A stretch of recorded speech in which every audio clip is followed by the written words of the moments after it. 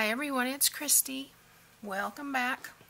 We are continuing on with our old-time Christmas TNs. I have finished yesterday putting all of the envelopes in and the back pocket tuck in to all of these, and I took out the ephemera and sorted it. It's so much easier to keep track of when it's not sorted. I don't know why I did it that way. I don't usually do it that way, but anyway. I printed out one of the background pages, and I printed this out. I print borderless, so all I did was go in to print the 8.5 by 11, and I unchecked the fit to box, and then I printed on the other side with a similar image but with the lines so that you can write. And we're going to make some flip overs with those, and these just flip over the page. I like to include these. They're fun for writing little things, and they're not going to be too complicated. I have all these cute circle punches, so we're going to use those. I've got some of the 6-inch lace that I've cut up into little squares, and so we're going to make flip over, and then just a banner, which is pretty basic. But when I was cutting these down so that I could get 4 out of the page, I cut the long sides down. I cut off an 1.25 inches, which gave me this strip here, because you can see it leaves a little border because they're A4 size. And I just trimmed these down to use for the banners. So I have a stack of those here, and then I have the ones I cut from the ephemera here, and I'm just going to be using these items for today. So basically I printed out 2 pieces of paper, double-sided, for this today. That's it. So let's get busy. This won't take very long.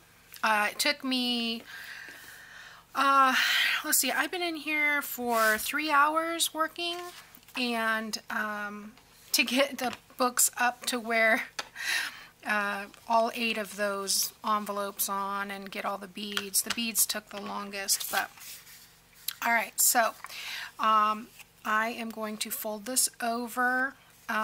These are 2 3/4 by 6, and I scored them at 2.5 to make an uneven flip. And I'm just going to ink around these really quickly, because I basically cut off all the grunge. Some of them have a little bit. You can see this one has some left on there, but yeah. So that's as hard as that is. And then we're going to add some trim. I probably should ink this side too. Sometimes I like to just go down the side because it gives a different kind of look, and it also, you know, when things are aged, they're not continuous, so it gives a little bit of a different feel. Sometimes I'll do both just to mix it up a little bit. Okay, so I've got my trim here. Just gonna attach that, cut that off. Probably should have made sure it was even. It looks even. Alright. Sometimes you get lucky. Oh, I was gonna fill up this bottle and I forgot. Oh well. I'm not gonna be here too long, so I'll fix it later. Attach that piece. Usually I will do these with envelopes. You've seen me do it that way before, but this time I'm not going to do it that way. I'm just going to add a little bit of this lace.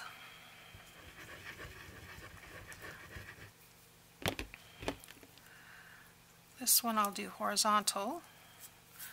Use my paddle.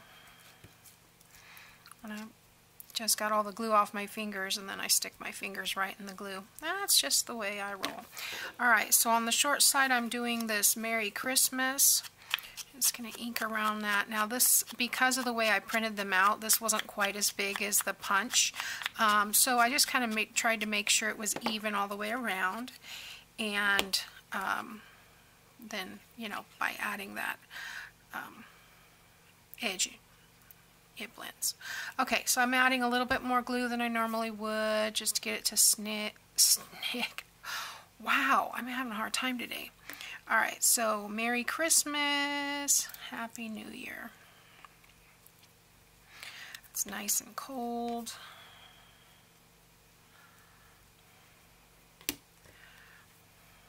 So I know it's still wet.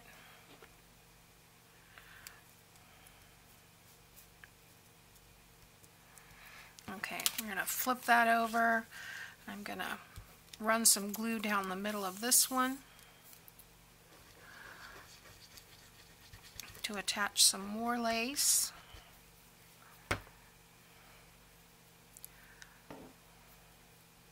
This time I'll go vertically. Use my paddle.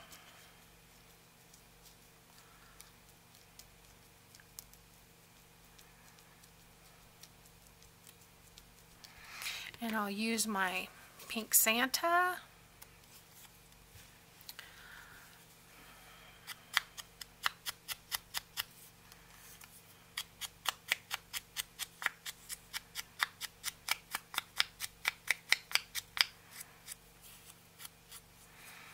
And then, like I said, we want to add a little bit more glue than we normally would because we have to get through the lace to the paper. Make a good connection there. Okay. I may or may not come back and do some flat back pearls. I don't know. I'll revisit it later and see. Not everything has to have the pearls.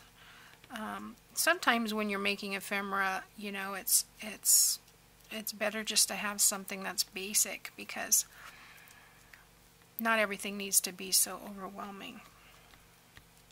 Okay, so there we have our flip over. Now the way I attach this to the page is just with a paper clip. So I've got 2 of those done, and now we will do our banner. Guys, this is really basic stuff.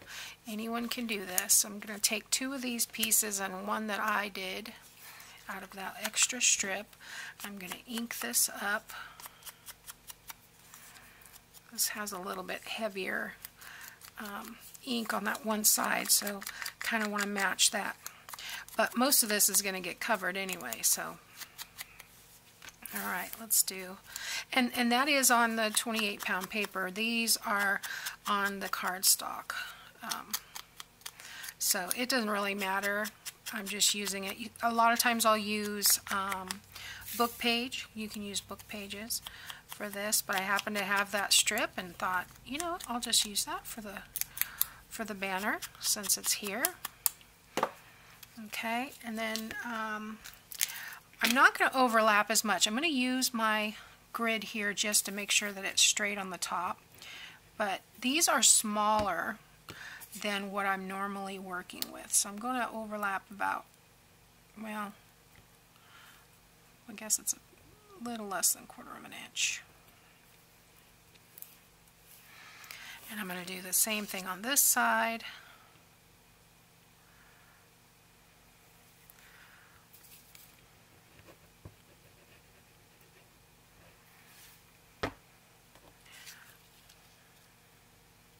And like I said, I'm not really measuring as much as lining up the top so it's straight across. Okay, and this will make a nice little tuck spot. Let's put some trim along here. And this one I usually do attach to the page with, I got a lot of glue there. I usually attach this one to the page either with staples or I'll glue it on. I don't normally make this one a floating piece.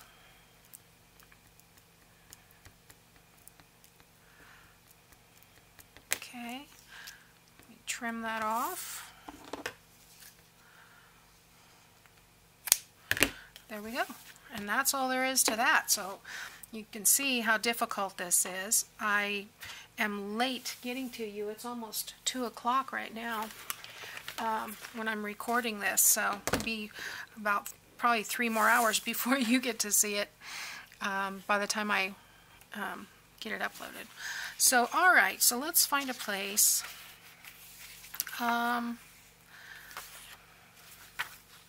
It doesn't really matter. You know what? I think I'll put it on the grid paper for now, and we can move it if we want to. I'm going to do it on this side. I'm going to do the one that's dry, just in case. All right, so I've got that. Now I need a paper clip. Now, I like to use the smaller paper clips for this. But when I'm, it's easier. So, okay, so now you have a tuck spot here, and you have a tuck spot back here. Okay? And you can turn that paper clip around if you need it stronger on this side. You could totally put the bigger piece there. Okay, now where do we want to put that paper clip, or that banner? Let's put the banner on this one. Right at the top, I'm just going to add about 1/4 inch area of glue.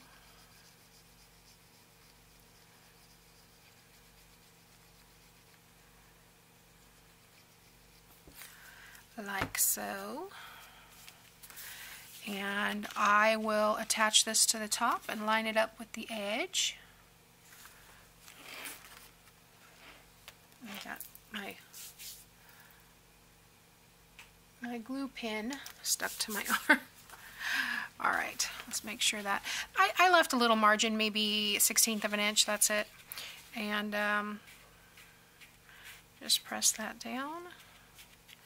And then we have another tuck spot. Okay? Alright, so I'm going to do that about, well, 7 more times. And I did go through and ink all my cardstock, so I'm caught up on that. So I'm going to do this about 7 more times, and then we'll be back tomorrow to work on something else. So have a great day, guys, and I'll see you next time. Thanks for watching.